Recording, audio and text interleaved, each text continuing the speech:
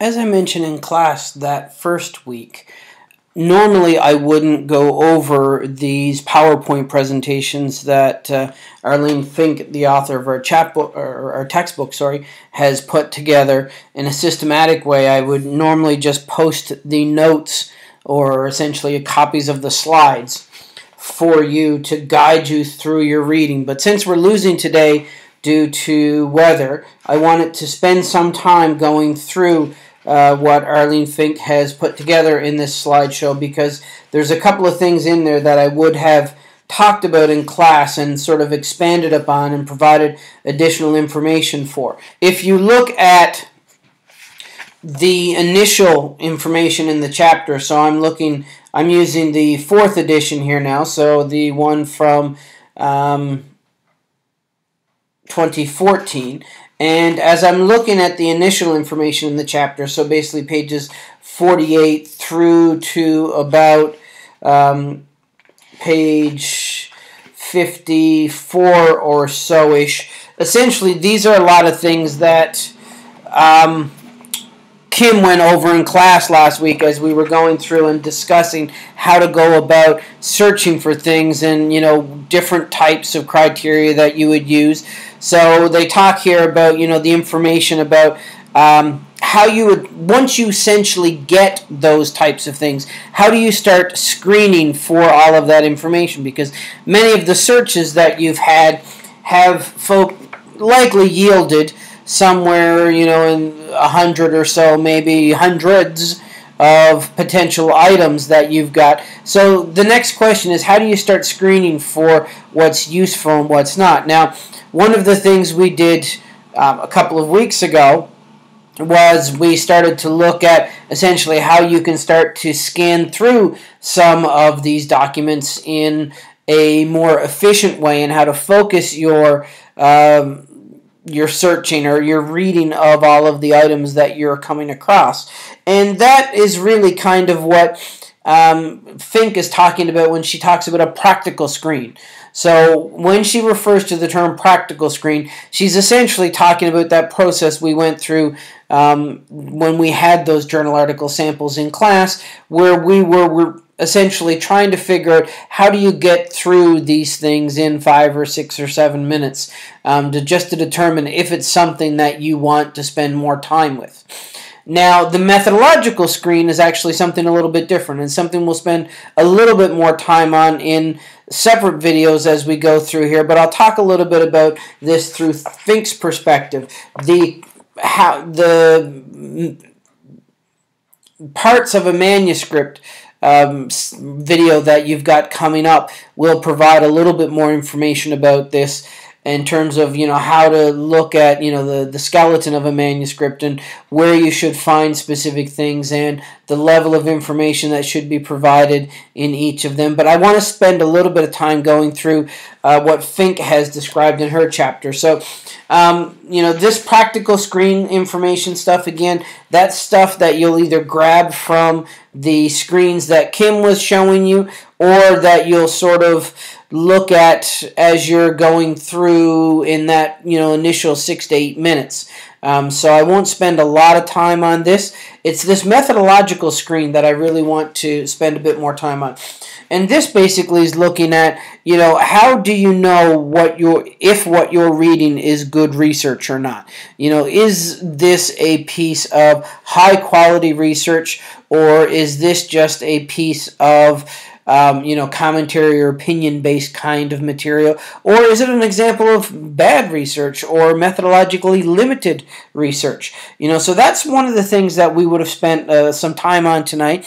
And throughout these videos that I've prepared for you, hopefully you'll get a sense as to how to go about it, because essentially this is the task that you have ahead of you in the journal article review assignment that is coming up, that's due next week. So looking at the methodological screen, what are you looking for?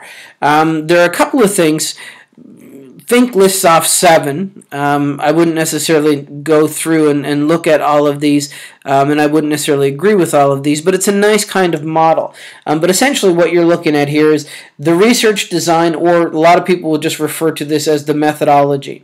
You know, are they doing a case study? Is it action research? Is it an ethnography? Is it a randomized controlled trial, or is it a quasi-experimental model? You know, what kind of design are they using to inform their research, and how much information do they tell you about that design?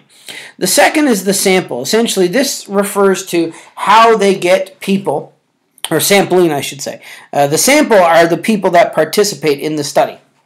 So sampling, or in some cases it's called sampling procedure, refers to how did they get those people.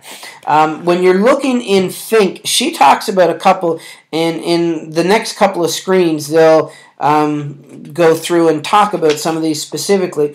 But she mentions randomized control and parallel control and convenient sample as some of the ones that you would have in there. And there are others that I'll mention when we get to those screens. The next thing to look at, and this is an important one in my opinion, is the data collection methods. In addition to the research design, the data collection methods, and number 5, the data analysis methods, really those should be done to a level where an informed reader would be able to replicate what the person is saying. So as you're reading through a study, if you knew what the term ethnography meant, and if you knew what was involved with a participant observation and then life story interviews, and then if you knew how to go about doing a narrative analysis, you know, so if you understood what was meant by all of those terms in terms of, you know, from a methodological perspective, does the author describe those things at a level where you would be able to replicate the study? And if the answer is yes, then that's usually the hallmark of a well-written methodology, and in all honesty, likely a reasonably well-conducted study. You know, some of the other things that Fink mentions here, interventions are the nature of the program, the results are what they found, and then the conclusions. You know, as we mentioned a couple of weeks ago, as part of our practical screen, we're going to be looking through the abstract and the conclusions first as a way of determining whether or not we should, you know, spend more time with a particular article. And some of these 7 components, in particular, I would say 1, 2, 3, and 5, are things that you would want to use as a way of a methodological screen. So determining whether or not this is something that is going to be really useful towards your literature review, this is going to be somewhat useful towards your literature review, or this is likely not going to be that useful towards your literature review. And you can usually judge that based upon the quality of the research that's being done. So let's look at a couple of these in particular. So Fink comes at this from a very quantitative perspective. So all of the terms that she's using and all of the examples she provides in her chapter are very much from a numbers or a statistical kind of perspective. The idea that you know, if we were doing this course at a doctoral level, I would have said at a very objectivist perspective, or an objectivist paradigm, essentially a particular perspective that believes that the truth is absolute and we should be able to find it as long as we can design a study that has sophisticated and sensitive enough instruments that we would be able to determine it. It's really sort of that bedrock kind of scientific idea that, you know, if you can understand how variables interact, you can develop a model. If you can use that model in an explanatory way, then you can develop a theory. Then you can test that theory, and if you can prove that theory, it becomes a law. If you can't disprove that theory, it continues to be a theory. You know, that kind of model is that objectivist kind of model, and that's really where Fink is coming from. So a lot of the examples she's looking at here are kind of in that model. Now, in all honesty, within educational research, it's actually the constructivist model that is the more dominant model, and this is the belief that truth is more of a relative concept, and that, you know, there are certain things that we simply can't prove, because we will never have the ability to develop instruments that are sophisticated enough and sensitive enough to be able to definitively prove something. And this gets into that conversation we had in week 1 when we were talking about the material that Hattie was presenting. That idea that there are many variables that affect how a child interacts, performs, their perceptions, their attitudes, their aptitudes, what have you, within an educational context. And the ability to just do as, for example, Fink has shown with this particular example of a research design that she's got on this screen, where you have, two groups. One gets some kind of intervention, one gets a control, and if you do a test before and a test after, that if there's any difference between group 1 and group 2, that it was the new program that caused that difference. Now, that is a very objectivist perspective towards, an educational design. And as educators, we all know that the things that will influence the students' scores in both groups and 1 probably have more to do with things outside of the classroom and outside of your instruction than whatever new program and traditional programs are. But I mention that because as you look through Fink's chapter, she really does come at it from this paradigm that essentially if Group 1 here scored better, or the increase from test before and test afterwards was greater in Group 1, which had the new program, than it was for Group 2. Say there was a difference between the before and after with Group 1 of 15, while there was only a difference in Group 2 of 4. Fink and folks that come from that objectivist paradigm would say that, well, new program caused 3 times the amount of increase, almost 4 times the amount of increase in these particular students, so we should all be using the new program. And again, I think as educators, we all understand how flawed a model that is. So when you're looking at things like the research design, one of the things that you want to keep in mind is not necessarily using the characteristics that Fink has outlined here as whether or not it's a good piece of research, but essentially, do they explain the design at a level that you would be able to replicate it? And if you were familiar with that design, which at least for one of them you will all become very familiar with the design you choose for your own thesis when we get to 690, essentially, did they follow the normal principles of that? Do you see them citing people that are associated with that methodology? For example, if you're using case study, are they citing people like Miriam or Stake or Yin or Bassi or some of those other folks that are well known within the field? And while you might not know who's well known in the field, looking for that citation when they say, I am using a case study methodology, or the researchers used, or the study was designed around a case study research design, looking to see, is there a citation to support that? Because that'll give you a good sense as to, whether or not they're actually following along by what these methodological experts recommend. So as you're going through this, again, note that all of the examples that Fink are providing, so this randomized control trial, these experimental design kinds of models, and we talked about this quasi-experimental model, which is the one we tend to see in education because we can't truly randomize, that's one of the many different research designs. The ones that you will tend to see from a more educational perspective oftentimes will focus more upon things like case study or a ethnography or action research. In fact, case study and action research are probably 2 of the most common ones that you will likely come across as you're looking through these things. Beyond the methodology, one of the things that you'll want to look at and see as you go through is this idea of validity. Actually, reliability and validity. So you'll want to see both of them there. What types of things are the researchers doing to ensure the reliability and validity of their study? Now, essentially, what you're looking at with reliability and validity are basically how can we be sure that what you're finding is actually what is happening in the situation, and how can we be sure that what you are measuring is being accurately measured. So those are two things that you want to sort of keep in mind. Now, when you're looking at a quantitative study that's using quantitative methods, oftentimes there's a specific statistical procedure that you would use to determine reliability and validity, or particularly validity. Particular reliability. So you're looking to see if they're using a Cronbach alpha, is the statistical procedure that tends to get used. Typically speaking, when you're looking at research that's using more qualitative methods, you're looking at things like, are they using triangulation? Are they using things like member checking? Do they maintain an audit trail?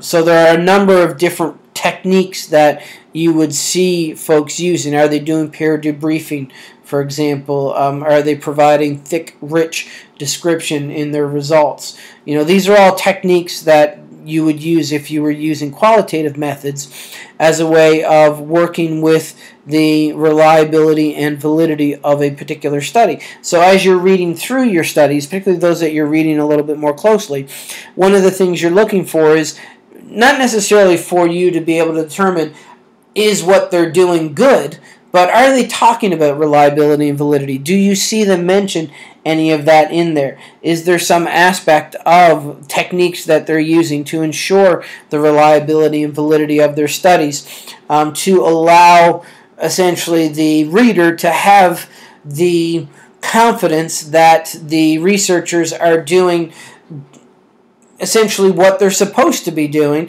in order to provide you with a good study? And that last line that you see there on slide 20 from Fink here, if the data you report are based on flawed studies, you're reporting misleading and false information. And so the idea that, you want to have some sense of, are these studies talking about reliability and validity?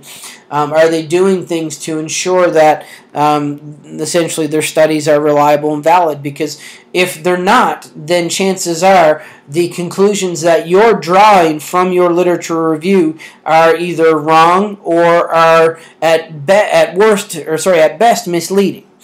So the other thing that you want to pay attention to is the notion of sampling.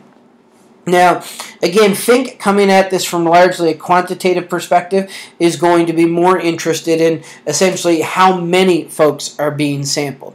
If Fink was more of a qualitative person, the number of people in the sample wouldn't be that important. But what you would be looking for is what was the sampling procedure? How did they go about getting those people into the sample? As I mentioned, when you look at Fink, she talks here really about a couple of different types, and they're mostly focused upon what we'd see in more of a quantitative kind of model. And so for example, she on this slide here, she talks about two different types of randomized sampling. And when you're using quantitative methods, random sampling is actually a useful tool to use, particularly if you're able to do a true randomized or a stratified randomized kind of model, because it will increase the statistical power of your study. There are other forms, the other two that Fink talks about, and if you're in the textbook here now, again with the 4th edition, she's really up here in pages 81 through 80.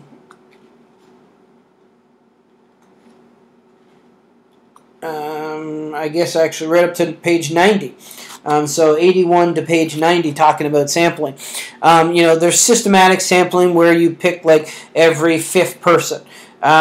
You will see that essentially when you're looking at qualitative research, a lot of it will use convenient sampling. For many of you, your thesis studies will be a convenient sample because it's essentially people that you have access to. They're just convenient to you. One of the types of sampling that Fink doesn't mention is snowball sampling.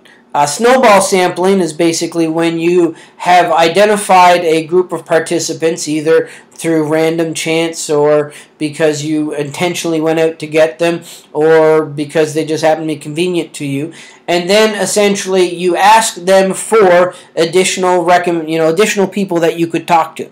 It's called snowball sampling because it's kind of like if you have a snowball at the top of a mountain and you just let it roll down the hill, it kind of gets bigger and bigger and bigger as it rolls down. That's the idea behind it, that if you start off with 2 or 3 people and they all recommend another 1 or 2 people, and all of a sudden you've got, instead of 2 or 3, now I've got maybe 6 to 9, and those 6 to 9 people will generate me up to another 18 to 27 people, and so on and so forth.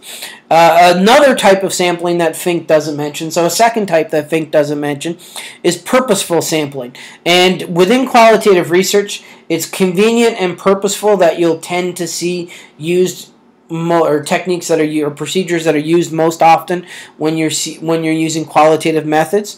A purposeful sample is basically people who are picked intentionally because of who they are within a particular context.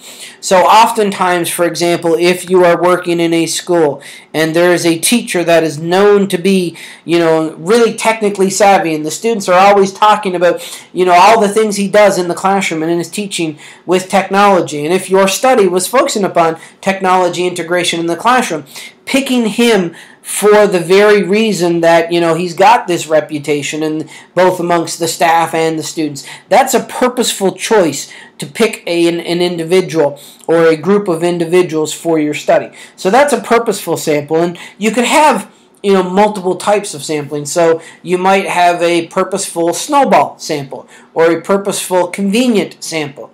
So these are some of the things to keep in mind as you're reviewing your articles that you're looking through. Do they mention some kind of sampling procedure? Most studies will give you information about the sample. They'll tell you, that we surveyed students who were, age 16 to 18 in these 3 parts of the state or in these 4 states or what have you. But do they talk about the procedure that was used to determine who was being asked to participate in the first place? And that's the idea about sampling that you want to focus upon. So that takes us to the end of this presentation, and hopefully you found it somewhat useful and somewhat accompanying what you read in Fink, as opposed to simply just summarizing what you read in Fink.